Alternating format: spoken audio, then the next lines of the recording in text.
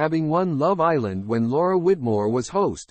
Davide Sanclementi had a lot of interaction with the presenter and now claims that she is serious compared to current host Maya Jama. Love Island winner Davide Sanclementi has opened up about what it was like on the show with Laura Whitmore as host, comparing her to the current presenter Maya Jama.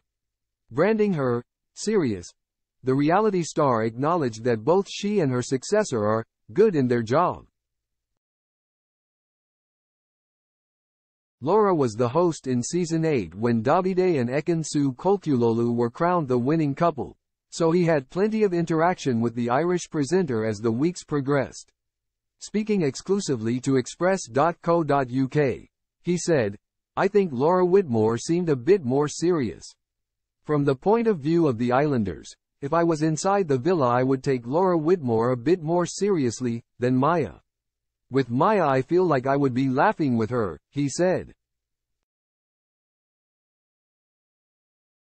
"I couldn't take it really serious. They are both good in their job. It's just the way they do it," he concluded.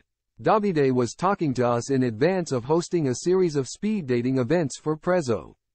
Laura was drafted in as host of the hugely popular ITV2 dating show after the late Caroline Flack stepped down from the role in December 2019 following her arrest for assault.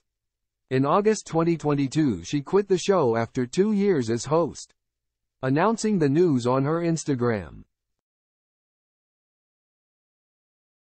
She wrote, "Some news. I won't be hosting the next series of Love Island. There are certain elements of the show I've found very difficult that cannot be changed, some due to the format, including the flying back and forth to South Africa along with my new conflicting projects. I wish it was still possible but know you'll be in safe hands," she continued. "I was only planning to fill in for Caroline for a series and it turned into 3 series. I hope I did you proud, Caroline." She signed off poignantly before the announcement that Maya Jama would be taking over the coveted high-profile role. Many names were in the mix.